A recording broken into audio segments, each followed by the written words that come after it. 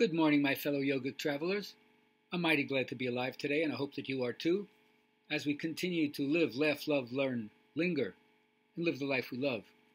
Now, yoga is for stressful times as well as for peaceful times. But I have to tell you, I am like the wizard in the James Thurber stories that's functioning under a curse.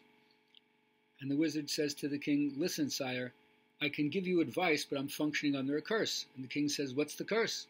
He says, "Well, 50% of the time, what comes out of my mouth is the gospel truth. And 50% of the time, drivel comes out of my mouth and it's just completely off." And the king says, "Well, what's the curse?" "Well, I don't know which 50% of the time it is when I'm speaking to you." So you got to take what I say with a grain of salt and mostly, of course, figure it out yourself, have your own direct experience. I'm coming from the place of what I call cosmic homesickness, like there's a beacon beckoning from the beyond that keeps asking me, are you identified with the struggle to survive or with the joy of being? Well, you got to turn this on. No one can do this for you. As I like to say, you can't farm this out. Although every house, when it's new, is wired for electricity, you have to ask the power company to turn it on, otherwise you don't get any. And of course in yoga, to me, what the real power is breathing. Breathing is the main source of spiritual strength, and it causes it to flow more abundantly in your life. Now, although you get turned on to yoga, my teacher used to say, over-enthusiasm is short-lived. Yeah, students would come to class, they'd say, "Oh, I'm going to come here every day," and then in another week they're gone. So to go faster, you must slow down. Right? Hasten slowly, and you will soon arrive, as the Tibetan yogis used to say. So if you could experience deep intuition in the moment, part of it is going to come from setting up conditions where you could have a peak experience, where it's more likely to happen, with deep goals that you have that help you contact your untapped potential. Otherwise, I'm sure you've seen other people drift aimlessly, doing the best they can under the circumstances. But yoga is much more than just doing the best you can. It's an exquisite state of balance and rest, reflecting qualities that are both above and below, here and something that we could say is beyond.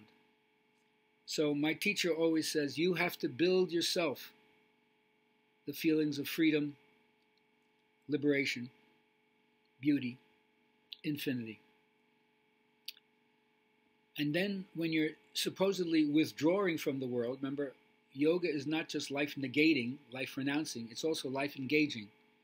Your contemplation is never an excuse for material carelessness. In fact, you want to bring your consciousness, your awareness, to everything you do, especially what I call the throwaway actions, the things in your daily life you don't think are spiritual, the things that everybody has to do, and it's no big whoop, and you do it again and again, like the chores. Nobody really wants to continue to throw out the garbage, clean up the dog poop, balance your checkbook, have to do the shopping, have to do the cleaning, and yet those are the moment things where you can find what I call the extraordinary in the extraordinary.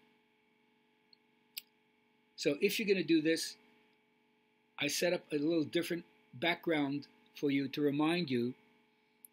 All the way on the backside of me is the light switch, and I always say, when you wake up in the morning, you have a choice.